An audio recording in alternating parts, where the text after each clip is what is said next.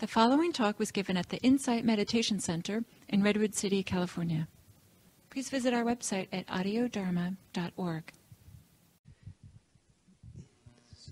So it's our fortune to have Bhikkhu Bodhi here today. And Bhikkhu Bodhi is a Buddhist monk, been a monk for some 35, close to 40 years. And was ordained in Sri Lanka many years ago. And he is one of the preeminent Theravadan monks here in the West, in big part because he's been one of the main translators of the Buddha's teachings, Buddha's words, the suttas. He's done a lot already, and he's continuing to do a lot. He has another book coming out, hopefully end of next year, of you calling it the connected discourses still? I mean the numerical discourses?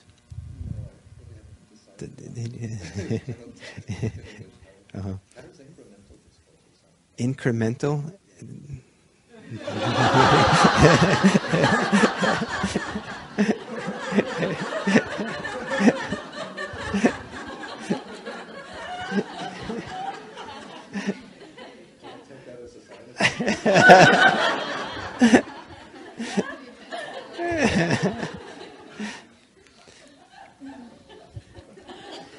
And he's also written extensively commentary and teachings based on the teachings of the Buddha, and has been a very prolific and creative and wonderful teacher for many of us. And it's a very privilege to have him here. And what brought him here this year is that 2 years ago he started kind of the first Western Buddhist international relief agency. And he noticed that there really was a dramatic shortage of such Buddhist-based relief agencies to go into the world with times of crisis and famine and places. And he thought it was time to start one. And so he did, and that's been started with great success. It's called the Buddhist Global Relief. And yesterday we did a day-long benefit for his Buddhist Global Relief organization here at IMC. And today, all the teacher dana, if you make a donation for Bhikkhu Bodhi teaching today, will also go to the Buddhist Global Relief. If you write a check, you could write it out to that. It says it on the table there. And if you're interested to know a little bit more about the Buddhist Global Relief, there are some, are there pamphlets out there? There's pamphlets out on the table. And let me introduce you the two members of their board, which is Sylvie and then Kim. And they'd be happy to answer questions you have about what they're doing and the wonderful work they've been doing around the world. And so it's a great privilege to have you here again. Thank you very much, Bhikkhu Bodhi.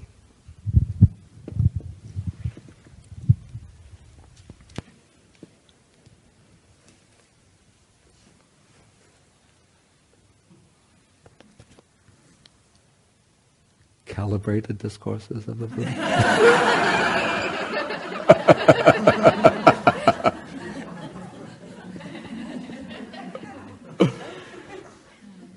For months, I've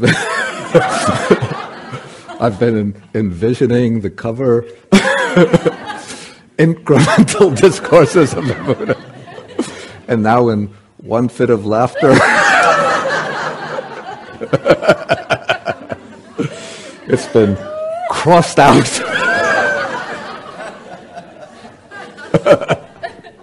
And just a question mark hangs in the air.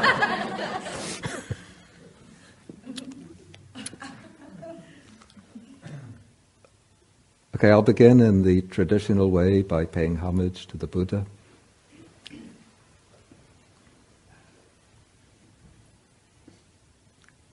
Namo Tassa Bhagavato Arahato Sama Sambuddhassa. Namo Tassa Bhagavato Arahato Sama Sambuddhassa. Namo Tassa Bhagavato Arahato Sama Sambuddhassa. Good morning, everybody. Is my voice carrying into the far regions of the back hall? Can you hear me all right? Yes. If anybody is having trouble hearing, could you just raise your hand? Okay, so the sound system is all right. And for those that I didn't meet yesterday, I'm very happy to get acquainted with you today, even though it resulted in a, a bit of disillusionment for me.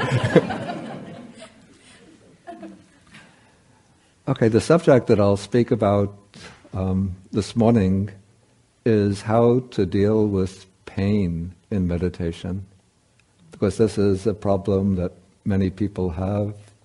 Some people have it in what we might call a discretionary way, which means that when one gets pain in the legs or the back when practicing meditation, one has the option of readjusting the posture so that the pain will go away, at least temporarily.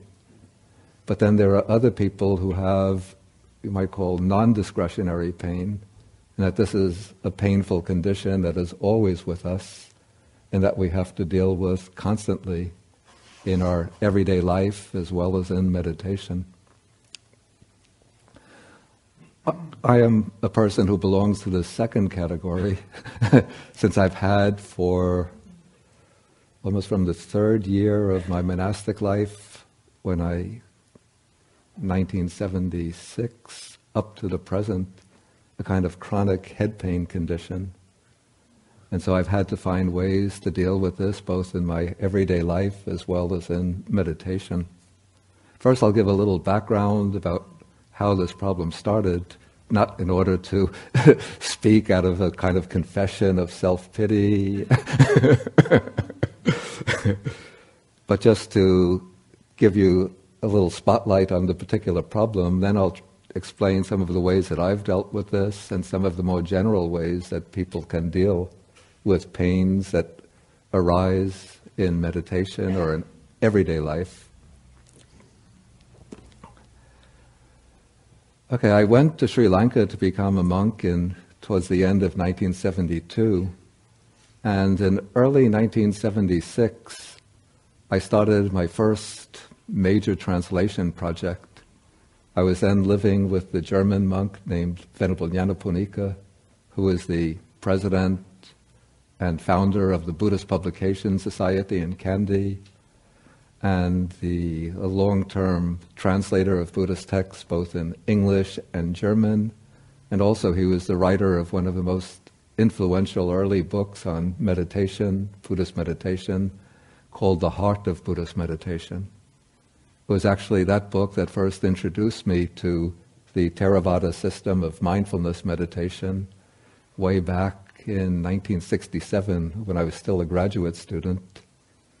And I saw that the author, in his preface, he put the place where the book was written. He said, Nyanaponika Thera, Forest Hermitage, Kandy. And that name of the place, Forest Hermitage, somehow it evoked romantic images in my mind, a kind of deep attractive force on my mind. And this was before I had any idea that I would wind up going to Sri Lanka. And yet somehow through the strange working of the patterns of causes and conditions, not only did I wind up going to Sri Lanka, but within my first month there, I met Venerable Nyanaponika Thera at a different place, and eventually he wound up, when a room opened up at the Forest Hermitage, he invited me to come there to live and to do my Dhamma studies and practice. And he had suggested to me that I do a translation of the first sutta in the Sutta Pitaka, which is called the Brahmajala Sutta, which I translated as the Discourse on the All-Embracing Net of Views. Very good.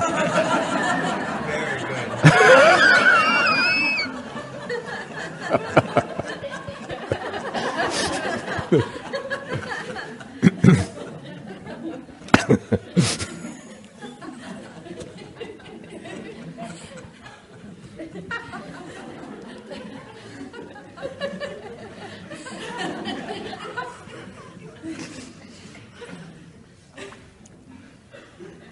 I had just started to work on this translation. Maybe I was about a month into it, when I started to get these pains around my eyes when I was reading. And I thought maybe the pain came because I was reading too much. And especially sometimes this was coming into the actual rainy period in Sri Lanka, early March, when clouds form in the afternoon. And so I stopped reading when the light was bad. In those days, we didn't have electric lights in the forest hermitage. At night, for light, we would depend on kerosene lamps. And during the day, we would just have to work by the natural daylight. And so maybe it's difficult for Americans to believe this, but it's actually the condition. And so whenever the sky would become cloudy and the light would become bad, then I would stop reading and just work during the time when the sun was bright. But as time went on, over the next 2 months or so, even when the sun was bright and shining, I would get these severe pains around the eyes whenever I would focus on print, until it reached a point by May 1976, this is about 4 months after the problem started, where I couldn't read at all. Whenever I would focus on print, after about 3 or 4 minutes, such extreme pain would come in the eyes that I would just have to stop. And I'd gone to see first ophthalmologists, eye specialists. They couldn't find anything seriously wrong with the eyes. They suggested that I see ENT specialist, because it was discovered that there was a connection between the sinuses and the eyes, so they thought the problem could be in the sinuses. And the ENT specialist couldn't find anything wrong. They suggested I go see neurologists. I would go see the neurologist. They could find nothing wrong. And they would suggest that I go see another ophthalmologist. And this was going sort of in a circle over a period of from May until about October 1976. I went to stay in the hospital. There was a small vihara, Buddhist vihara, in the central hospital in Colombo. And I was staying with the monk who was running the hospital service, the Buddhist hospital service there, and seeing various doctors, and nothing really worked out. And I was planning to leave Colombo, leave the hospital vihara 2 days later. But then the evening before I was supposed to leave, the monk who was running the hospital service, his name was Venerable Vipassy, told me that he had been speaking to a doctor who was himself hospitalized, who heard about my condition, and he wanted to speak to me. And I told him, Bhante, I've seen too many doctors already. Nothing has done any good. I do want to leave and go back to Kandy. So I'll just bypass your suggestion. But Venerable Vipassy said, you should see this doctor. He seems to be very knowledgeable and he really wants to speak to you. So I said, okay, I'll go speak to him. And this doctor told me that he had met some cases similar to mine, and what he found is that the cause of the eye problem is actually in the sinuses. What happens is that a layer of mucus forms, and it gets compressed and dried out and becomes very, very so thin that it doesn't show up in x-rays. And he had found a method to treat that. And so what he prescribed to me was to do a course of treatment using a decongestant spray several times a day, keeping the head upside down as the spray flows through the nostrils, through the sinuses, and several other medications. And so I took his advice. I stayed on at the hospital, and I did this for about a week. After a week, The area around the eyes was becoming extremely painful, so painful that I could almost not tolerate it anymore. And I went to the doctor and reported this, and he said, "Good." Not that he's a sadist, but he explained to me that what is happening is that mucus is starting to expand. It's absorbing the medication, starting to expand. And he said, just continue with it patiently. Then over the next week, I started to spit out large masses of mucus. And it continued like this for a week, even 2 weeks. And then the pain around the eyes disappeared. And again, like a miracle, I was able to look at print. And it seemed unbelievable. I could look at print for 10, 15 minutes, half an hour, and no pain. I hadn't been able to do that since about March of that year. So this was the first time in about 9 months that I could look continuously at print. But I still noticed a kind of dull pain, not so in the area close around the eyes, but above the eyebrows and underneath the lower part on the cheeks. And I told this to the doctor, and he said that he had done everything that he could prescribe for me, and that he didn't know himself how to deal with this problem. And he suggested that I see what's called an Ayurvedic physician, that is a physician in the field of herbal medicine, Sri Lankan traditional herbal medicine, which is derived from the Indian Ayurvedic system. So for several months I took the Ayurvedic medicine, but it didn't help with the problem. Then I came back to the USA in 1977. I saw an ENT specialist. He directed me to he said I probably have allergies, that I take these anti-allergy injections. I wound up taking anti-allergy injections for about a year and 8 months. They didn't have any effect. Then 1982, I went back to Sri Lanka. Back in Sri Lanka, I tried one type of treatment after another, going in the cycle from Western medicine to Ayurvedic medicine to homeopathy, back to Western medicine. I went up to Tibet to see, not to Tibet, I'm sorry, but to Dharamsala to see Dr. Yeshe Dundin, who was formerly the personal physician of the Dalai Lama. And I took Tibetan medicine for 3 months. It didn't help. Came back to Sri Lanka and continued in the cycle all the way through without being able to solve this problem of head pain. And then after I came back in March 2001, the head pain, it would go through fluctuations over the years, sometimes very strong, sometimes it would lighten up. But in March 2001, the pressure in the head became so strong that I was virtually not doing anything but just sitting in my chair, sort of my armchair in the downstairs room. After breakfast, I would just sit in the chair and remain sitting there for 3.5 hours till lunchtime, eat lunch, take a little rest after lunch, then go down and sit in the armchair again till sunset would come. But about that time, some people in Singapore heard about this problem and they invited me to come to Singapore. So I went to Singapore, I took treatment there. It wasn't successful. And there I took Western type treatment, acupuncture, Chinese herbal medicine, various other non-conventional treatments, including Bali chakra healing, spirit, psychic readings. And then I came back to the United States in 2002, May 2002, and I've remained here since then. I've been taking treatment from a place called the Headache Institute in New York. It's Western medicine.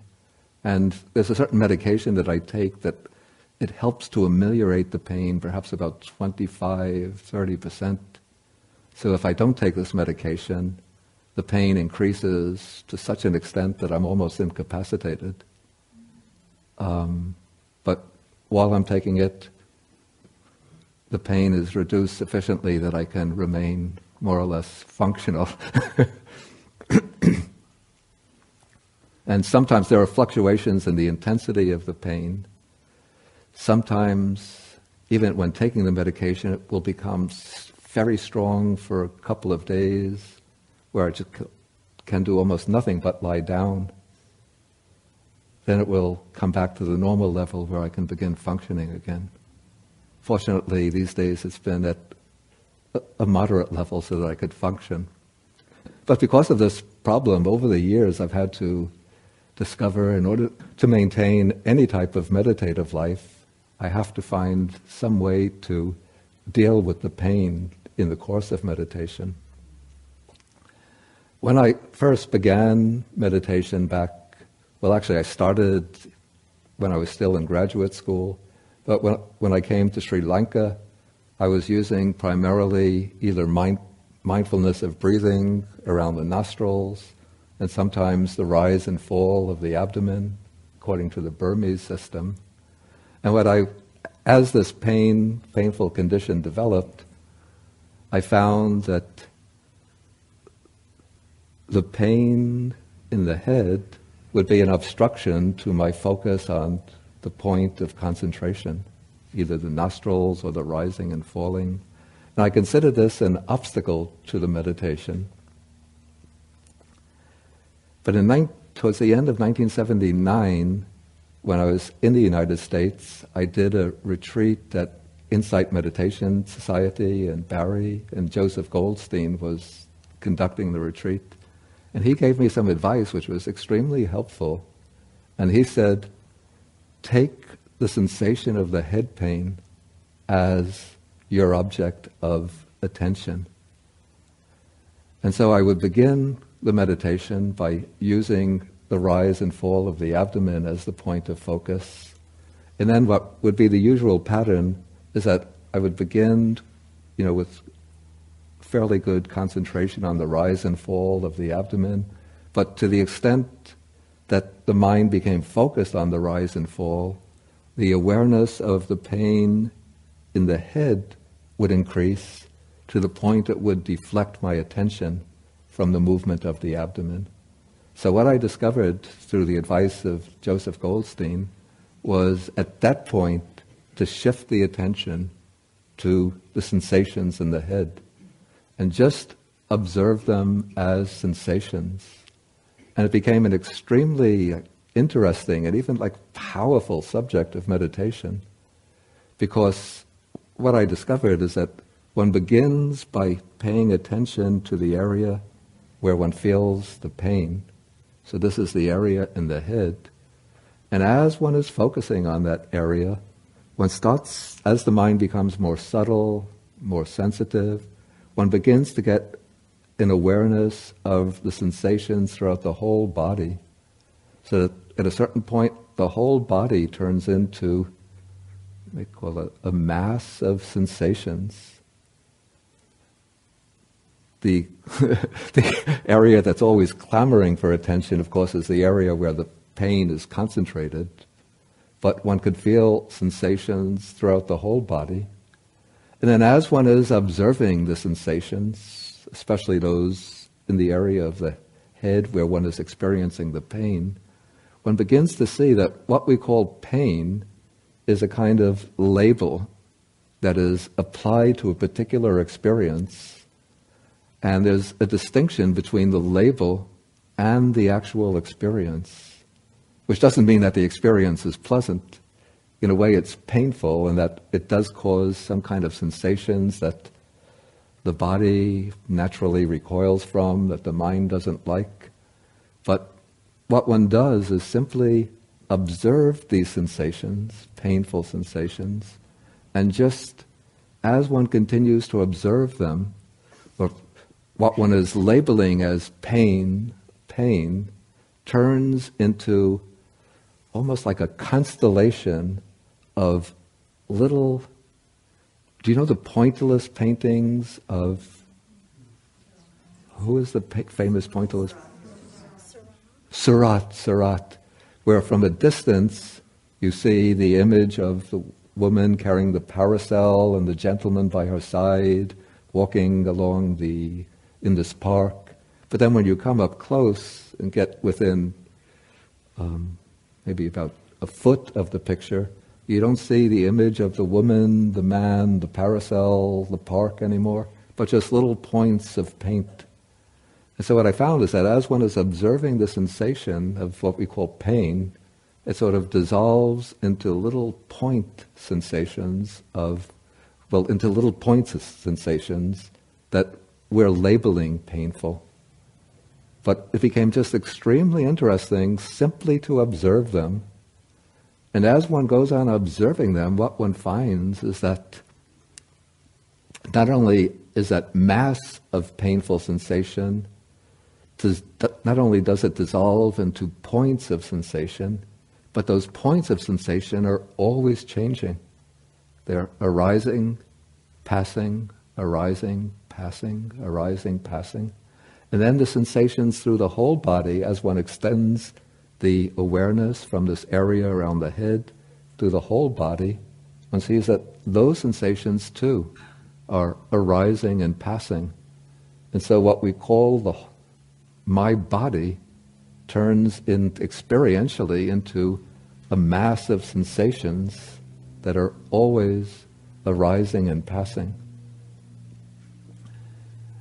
And so one effective method that I found of dealing with the pain is to turn the attention to that painful area. And I also found that useful to a large extent, not perfectly, with the pain that arises in the legs or the buttocks as one is sitting in meditation. And so during a period I spent in Sri Lanka at a place called Mittarigala Nisaranavanaya Aranya. It's a meditation hermitage where I did a long extended retreat during a rainy season. As I was sitting, then painful sensations would come in the legs, or in my case, not so much this part of the leg, but the buttocks. Then I would just direct the attention there and just watch. Normally when one gets that pain, one thinks, maybe the word that I would use, it's not proper to use in a meditation center, but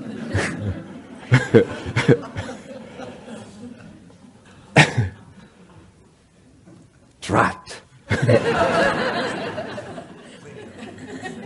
Here I am, my concentration is getting better and better, and you damn bones, you're not cooperating. And so first the pain starts a little bit, it's like a voice calling in the distance, like your mother calling you for coming for dinner, Jeffrey, Jeffrey. But then when you still continue to play stickball or football out on the street, the voice gets louder, Jeffrey, Jeffrey, come for dinner. So it's like the voice of the pain in the leg starting a little bit, pain, pain, pain. And then you're wondering, what's that? And then you're aware, okay, there's a pain there. And then, that's what you're taught. When you feel pain, just label it pain. And, you think labeling it pain should make it go away. But after labeling it pain a few times, it doesn't go away. And not only doesn't it go away, but it keeps on calling out more and more loudly, pain, pain, pain, pain, till it can get sometimes really strong. And so the temptation is to change the posture. But the meditation teacher tells you, when the pain starts, even when it's getting stronger, don't be in such a hurry to change the posture. Stay with it. And so one stays with it until the pain becomes really strong. So I'm supposed to be following the breath, the rise and fall of the abdomen, so it's rising. Pain, pain, pain, pain, pain. Not falling because you missed the falling because of the pain. So it's a few breaths later, rising, rising, rising. Then it's maybe 3 or 4 breaths later that falling, falling, falling, but in between was all of that pain.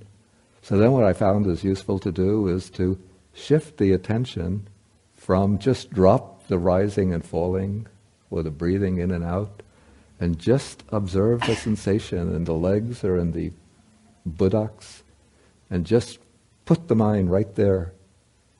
And this pain would then become stronger than the pain in the head. So I'm not even aware that I have the head pain anymore. So just watching the pain, and then it turns into kind of like a current of painful sensations, arising, and passing. Interestingly, sometimes that pain will become stronger, so it's really powerful. Then as one is observing it, it will lighten up a little bit. When it lightens up a little bit, then one can go back to rising and falling. But it doesn't disappear, but then it starts reaching a new crescendo, building up again, reaching a new crescendo. And what I found at a certain point, when really persisting, that there would come a point where the pain in the legs actually breaks. Not the leg, it's the pain that breaks. And somehow the leg manages to settle into the new position, and there is no pain anymore in this part of the body. And then one can go back to the main object. But then what happens after one gets into that settled and comfortable position with the legs, after, could be 15 minutes, 20 minutes, again the pain starts coming back. So one has to alternate in this way between observing the pain and observing either the rise and fall, or in my case it would be the sensations in the head and in the rest of the body. Okay, another method that I found, I have to use like different methods on different occasions according to the intensity of the pain, exactly the way it's affecting the body. So another method that I found of dealing with the head pain is simply to be aware of the body as a whole.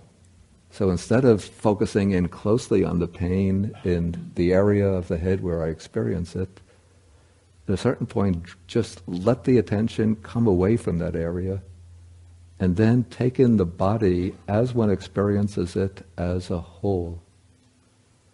And so in this case, the sense of the body doesn't become immediately clear, but one has to continue with it, persist with it over some time, and then one gets the sense, the kind of mindfulness of the whole body builds up a momentum until one can experience the body as a concrete or composite whole. So that is another technique of dealing with pain. This works, I found that it works to some extent with the head pain. I don't know how it would work with the leg pain.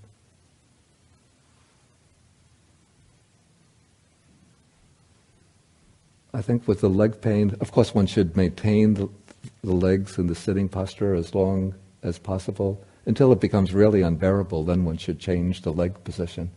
One shouldn't cause oneself to experience too much pain.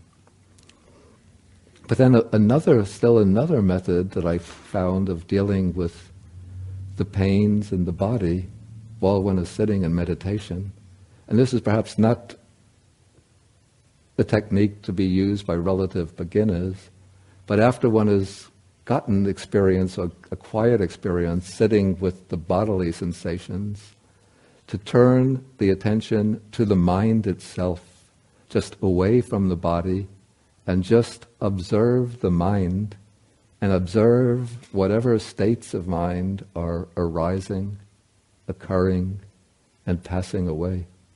And this becomes extremely interesting because usually we are just so identified with our thoughts, with our emotions, our feelings, that we become so identified with them that we just take them to be the center of our being, and we become involved in all of our little dramas, turmoils, or when you're writing a book and giving an odd title to it, or little comedies. But what one does in this approach to mindfulness is simply to be aware of what states of mind are occurring, so that one is becoming in almost the objective, or one is taking the standpoint of the pure subject, observing one's thoughts, emotions, intentions as objects, turning them into objects. And so then one finds that the thoughts, intentions, emotions, especially those that can cluster around painful feelings, lose their momentum. They build up a certain impetus, a certain momentum when one is identifying with them. But when one turns them into pure objects, then they become just phenomena that are occurring, states that arise. One looks at them, initially one can identify this kind of thought, that kind of thought, this kind of emotion, this kind of emotion. But because one is just observing and noting them, they don't flow into successive thoughts or successive emotions which build upon them. So that one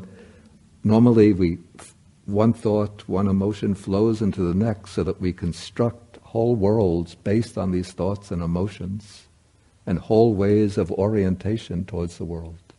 But when one takes this purely standpoint of the pure subjective observer of one's mind, then the thoughts become very shy, you could say, a little bit afraid to appear out or to claim the center of the stage, the hero of the drama. But all the thoughts become a little bit like the sidemen, the side actors, with very minor roles to perform. Just the guys that walk across the stage when there's a procession. And so then these thoughts lose their sort of subjective character, which comes from identifying with them as I and mine, and building upon these notions of I and mine.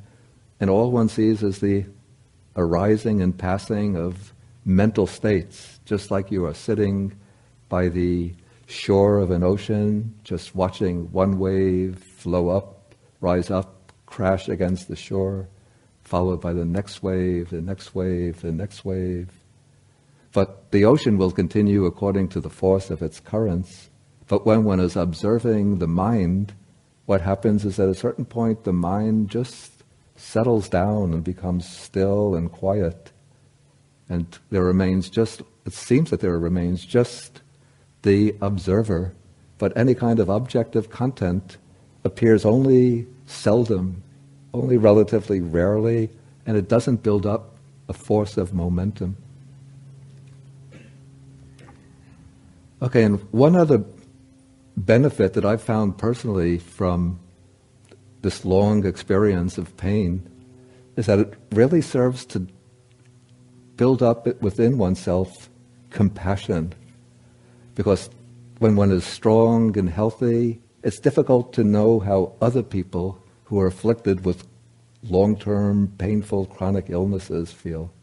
But when I had this, well, I still have it, but when I was in Sri Lanka with this headache condition, often I would have to go to the hospital, and I would see, Sri Lankan hospitals very different from a hospital in the West. Here in America, you make the appointment with the doctor. Your appointment is maybe, let us say, 10:30 a.m. You come to the office, maybe there are 3 or 4 other people sitting in the office. When 10:30 a.m. comes, you get called into the doctor's office. You have 15 minutes with the doctor. You could really speak about your condition at length. And then the doctor will prescribe whatever medicine you need. But in Sri Lanka, it has shame on America, but Sri Lanka has a kind of socialized medical service. So people will come from remote villages to the city hospitals in order to be seen by a doctor. And so the doctors have to give each patient 3 minutes to hear their story, diagnose it in their mind, and write out the prescription. And I would see the lines, long lines of people, poor, simple-looking women, maybe with their babies, elderly men, sometimes men on like crutches or walking sticks. And as a monk in a country like Sri Lanka, I have a certain privilege. Like when the monk comes to the line, the doctor's assistants, attendants will sort of usher the monk to come in at the front of the line. And I didn't like that. I felt I should stand my turn, but that would be to go against the culture of the country. And so I can't uphold my American democratic egalitarian ideal in a country which gives special attention and respect to monastics. But I would see how much trouble people go through and how the body is subject to so much illness and so much infirmities. And when I was staying in the Colombo hospital with the monk in charge of the Sri Lanka, of the Colombo, the hospital, Buddhist hospital service, I would often go on the patient rounds with him. And we would go to see patients who were suffering from such dreadful illnesses, people with cancer, advanced cancer, people who have had heart attacks, people with advanced diabetes, people who had lost arms, legs in automobile accidents, and so on. And I came to feel like my head pain condition, for me it was a big thing, but when I saw this, it seemed like almost like nothing compared to what these people go through. And I really came to feel like a very deep sense of empathy and compassion for them. And this is in a way what gradually simmered in my mind that led to the forming of Buddhist Global Relief, a wish to help the people in these poor parts of the world. And even though these people are poor, as a monk, if one goes on alms round, they will always find food to offer. Okay, maybe should we have, I don't know what the time schedule will be. We do kind of stop now. Oh. But perhaps people, maybe you could take one or two questions. Okay. If anybody has any question, please feel welcome to ask. I see one in the back, yeah.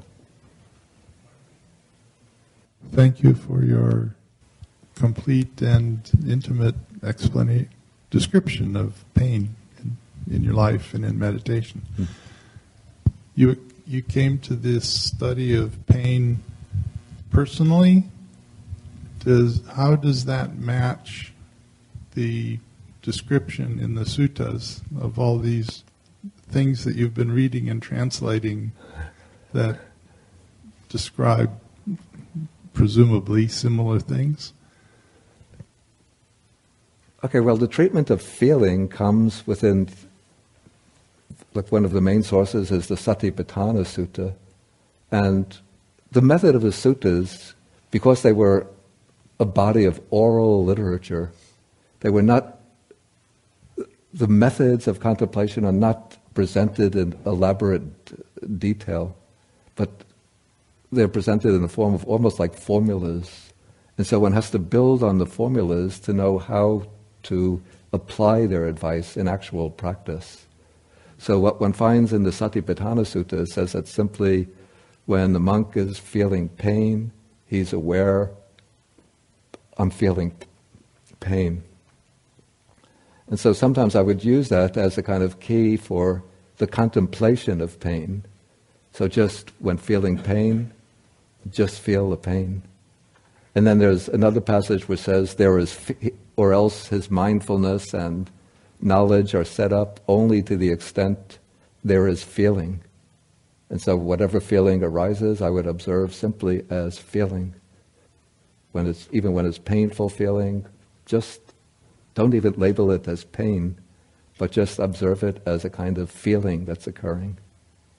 And then the text also says he observes feeling internally, feeling externally, both internally and externally. This has always been something of a puzzling passage because, I can't feel the feelings of others. I can't feel directly the feelings of others, but the way I understand this is that what one does is a kind of inferential understanding that just as I am experiencing certain feelings, all other living beings are also experiencing feelings like this. But then it comes into the section, he contemplates in the body, he contemplates in regard to feelings, the arising, the feelings' nature of arising, and feelings' nature of cessation, or passing away. And so this is what I found when, almost by itself, I didn't even make the deliberate attempt to observe the arising of feeling and the passing away of feeling, but just as I was observing the feelings occurring, suddenly at a certain point it occurred to me, wow, these feelings are arising and they're passing. They're arising and they're passing. I wasn't trying deliberately to take, this is what the text says, so apply it to my own experience.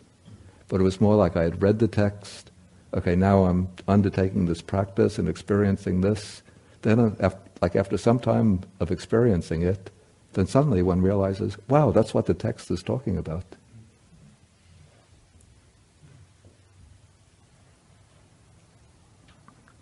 Hi. Thank you so much. Yeah. I do experiencing in my body like similar Mm-hmm. pain. Oh, really? Yes, so I cannot sit much. Yeah. And so I'm so happy to hear what your descriptions. And I'm wondering if you have online guided meditation with this kind of pain.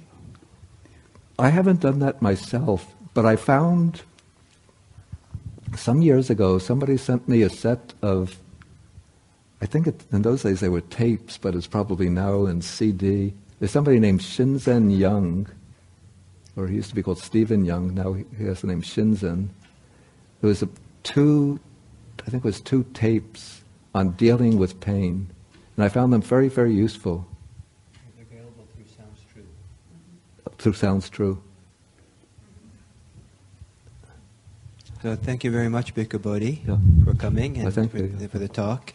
And we're now going to have the potluck. And again, everybody's welcome to stay. And if you're new to our community, if you were at all inclined to turn to someone and introduce yourself, say hello, and people are friendly here. And